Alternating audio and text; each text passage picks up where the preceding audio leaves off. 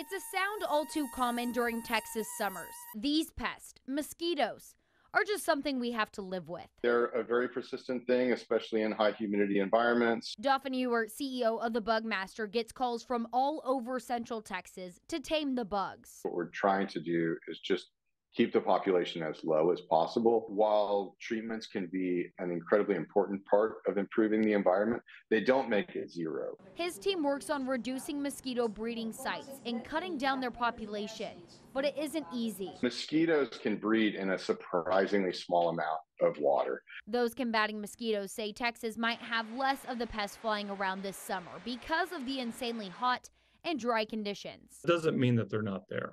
So there are still mosquitoes. I would still take precaution. Daniel Markowski with the American Mosquito Control Association has been studying the insects for decades. He says the best way to protect communities from the many diseases mosquitoes can carry, like West Nile, is a surveillance program where cities can keep track of infected mosquitoes. Many times you're able to respond before there's a major outbreak of disease. You see fewer human cases than in areas where you don't have that type of program.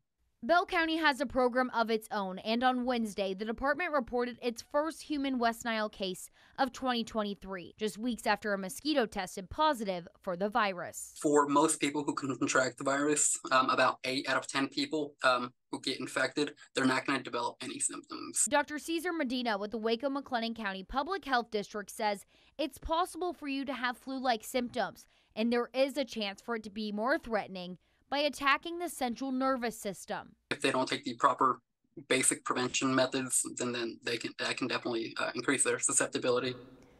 Well, experts say this month and into September is when we can expect more reports of human West Nile virus cases to come out. You can combat mosquitoes by using bug repellent and draining standing water, because those are the areas that they love, y'all. They just hang out there and then they come and attack us. And if you have standing water right now, you're really negligent. Yeah.